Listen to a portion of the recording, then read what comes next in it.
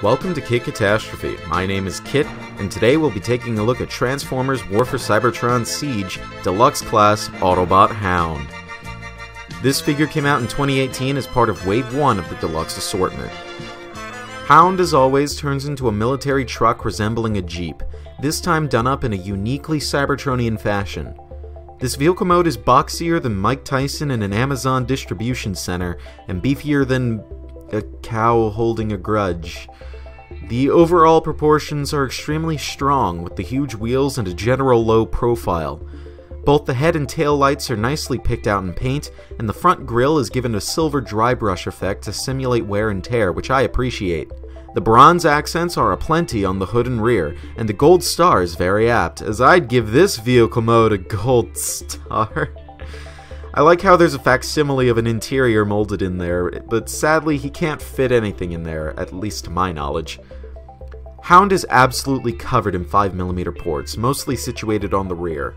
There are a ton of potential combinations, but my preferred configuration includes the green weapon placed at the far rear on the passenger side, the black gun on the passenger side rear port on the black block, and the ammo container in its specially made slot at the rear. Transformation is easily the most complex scheme out of all the figures I own so far, and features a metric butt-ton of solid locking connections that you have to mess with before you really get going. It can get a little annoying, but I appreciate the effort to make the brick shit house of a vehicle mode.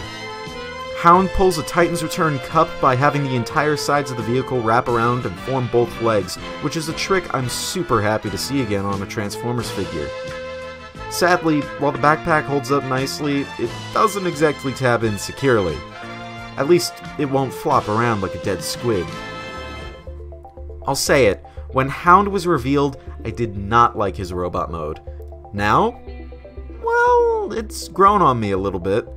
He looks pretty good, but sweet baby Jesus does he have a case of colossal calves, with all 4 of those monster tires being placed back there.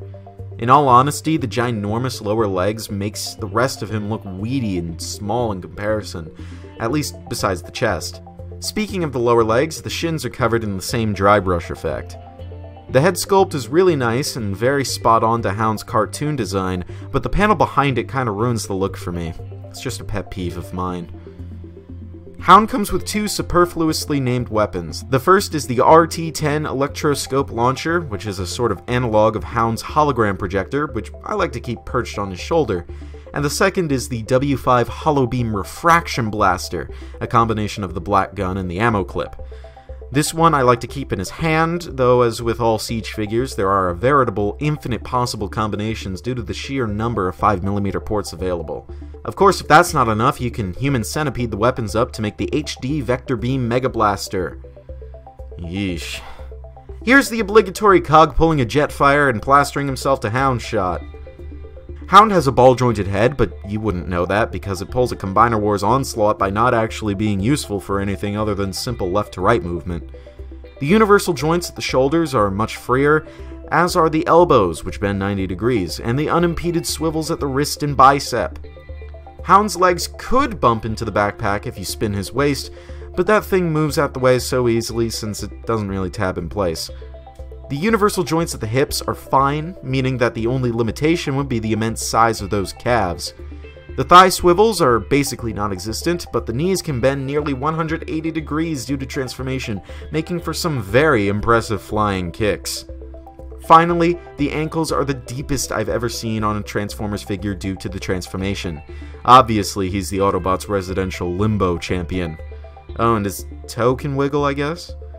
HOUND is the poster child for Siege's secondary conceit of loading figures with a smattering of useful joints at every size class, and he is far more posable than I had ever expected from the initial reveal pictures of him. Step up your game, Sideswipe! I'll be frank, I did not expect myself to like HOUND this much.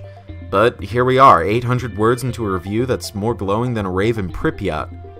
This is usually the part of the video where I'm like, oh, is it a good figure? Of course HOUND is a good figure! Well, he's a great figure. If you haven't picked up any of the Siege lineup, HOUND should be one of the first figures you go for. Wave 1 of Siege has been pretty strong so far, but we haven't covered all the deluxes yet. Will Cog live up to the standards set by his kin? Well, you'll have to wait until next week for that, as I have something a little more special planned for Review 50. This has been Katastrophe. It's time to transform and roll out!